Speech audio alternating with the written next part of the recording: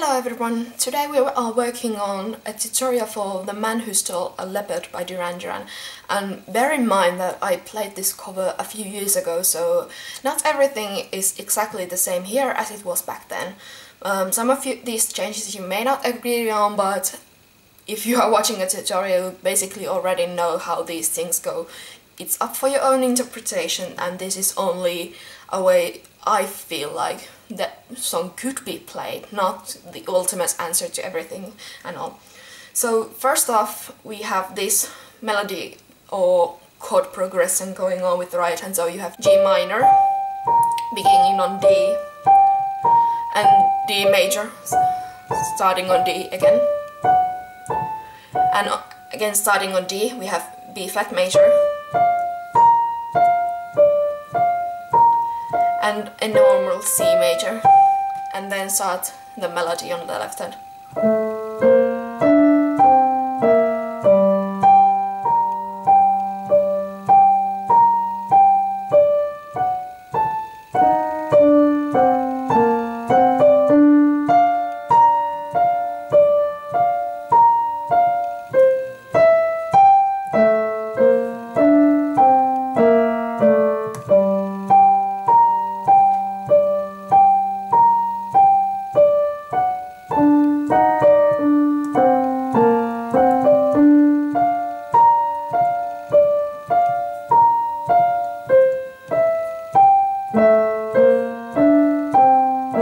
Here you jump the left hand to support the chord progression, but starting on the actual first note of the chord section, so on G.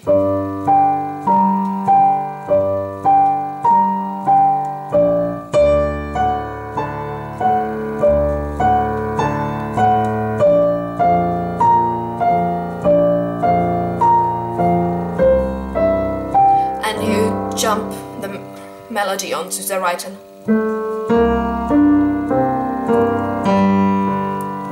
And here you add the female singing part with these chords. And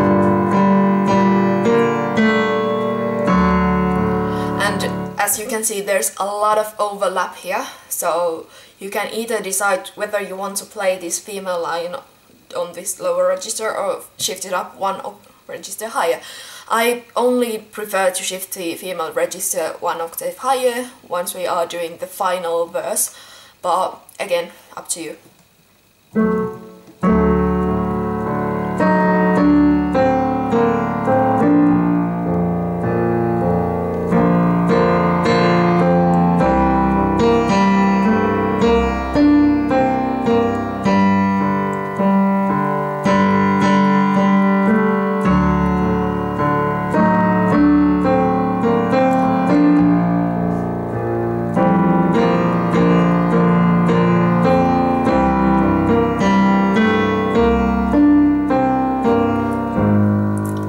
The verse, so you start on A flat major, I think,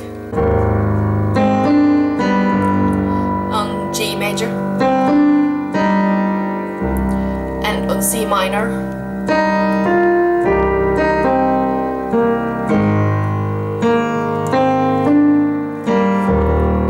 on E flat major, and up to G major.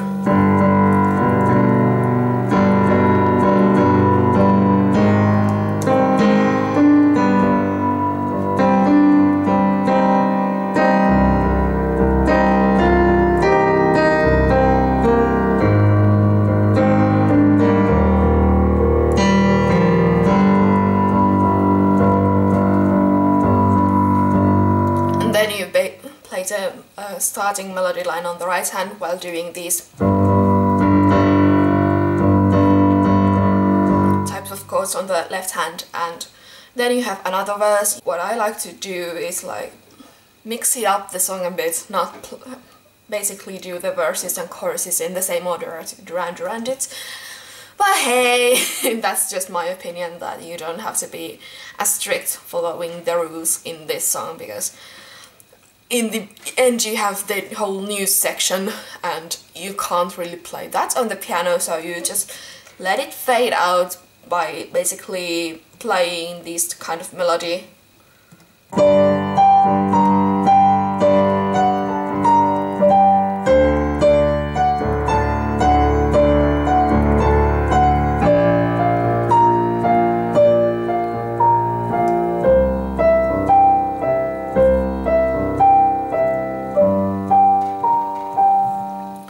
So what you want to do with this is, in the ending section you work on that and you add Don't Spill My Secret melody. So